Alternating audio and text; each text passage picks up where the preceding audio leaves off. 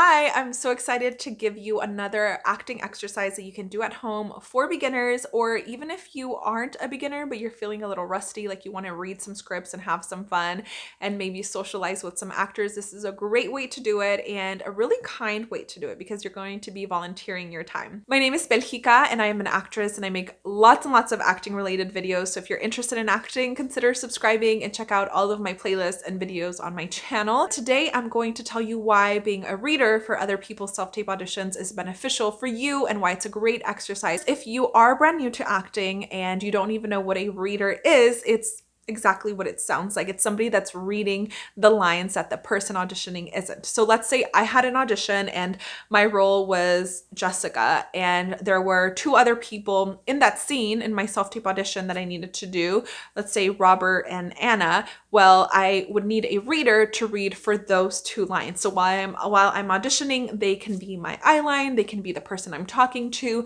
they can be the person that is saying the other lines. That is a reader, and you can do that online right now. Whenever I need a reader, I usually ask my boyfriend or hop on Zoom and do it through there. I recently talked about an app called the Actor Trade, and you can join the Facebook group and schedule different calls there for auditions through the app. Find people that might need readers, and you can also join different acting Facebook groups, acting groups in general, maybe somebody from an acting class that you took, and be able to coordinate all of that. And I do always hear from new actors about being extras in TV shows or movies in order to dip their toes into acting, which that is fine. You'll learn a lot about what it's like to be on set. You'll see, other people acting. And if you are lucky and you're close enough to all of the action, you might see actors in action, be able to learn from them and see, everything that they do. If you really love how they act, maybe you can do research on what training they got, where it got it from, and also you can ask that question to the person that you are reading for. I'm just going to use this app for an example because it's such an easy way to join the group, schedule calls, and be able to help other actors. And if you have an audition, they can also be your reader. So it's a trading actor trade app. You trade time for each other.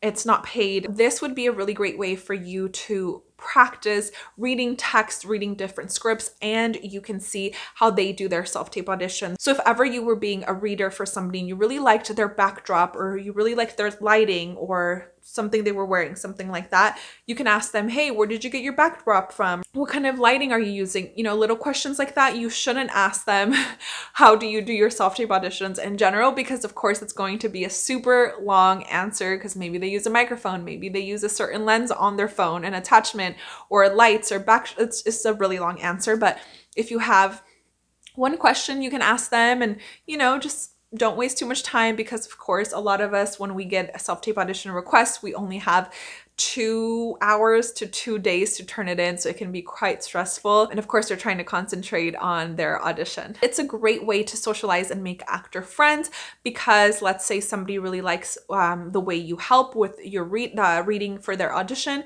You guys might become social media friends and be able to maybe one day see each other on set and become real life friends. And other actors in your time zone specifically, because I would highly suggest to connect with other people within your time zone so that you can help them out, because it's worldwide, other people from different countries, which is also a benefit for that app, because if somebody ever has to film an audition really, really late or really early, they're bound to find somebody in there. Let me know if you end up doing this, and maybe I will see you on one of those apps one of these days. Thank you so much for watching. At the end of every video, I feature another channel. This is today's feature. If you would like to be featured on my next video, make sure you're subscribed, like this video, and leave me a comment.